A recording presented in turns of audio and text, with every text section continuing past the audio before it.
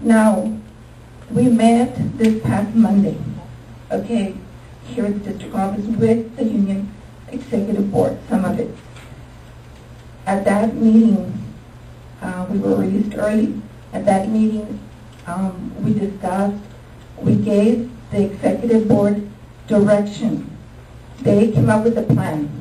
The plan was to have 2 different schedules, 410 and modified. And I asked them to be prepared in case that was not approved.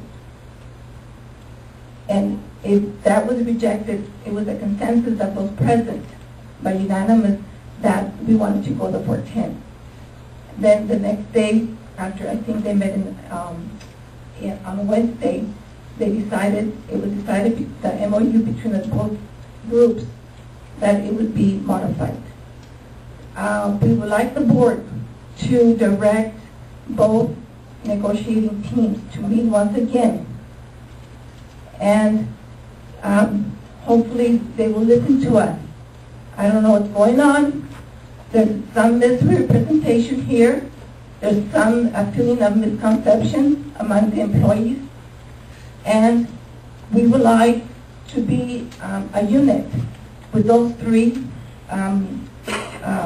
units: management, confidential, supervisorial, and classified, to be on the same work schedule. Very well, Captain. We don't want to split. What we're going to do is, we were advised of the situation. We were advised of the discrepancy between what some members want and the majority desire. So we're going to discuss it with our negotiators, and we're going to, after the executive session, hopefully give some more information on that point. So, unfortunately, you're going to have to wait until the very end of the meeting, okay? So, after we meet in a... You know what, Mr. Rivera? Patience is a virtue. Very good. Thank you very Thank much for you. your comments.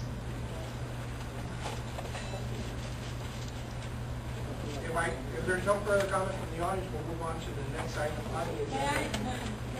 Yes, yes. No, you don't. No, you don't. You just stand right there.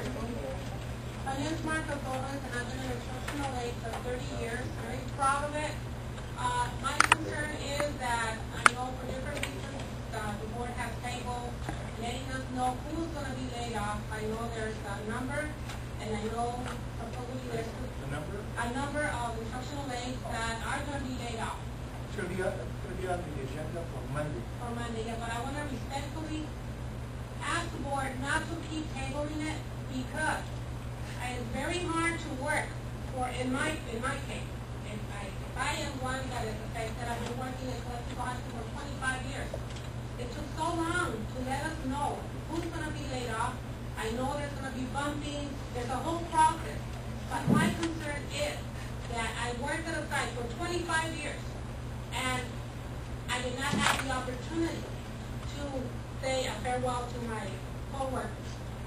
It's very hard to be waiting all summer long to get back to a work site, and then in the middle of the summer, I'm just going to get a letter telling me, thank you for your 30 years of service, but you no longer have a job. Monday. Thank you very much. Thank you very much. The next item on the agenda is the consent agenda. I believe that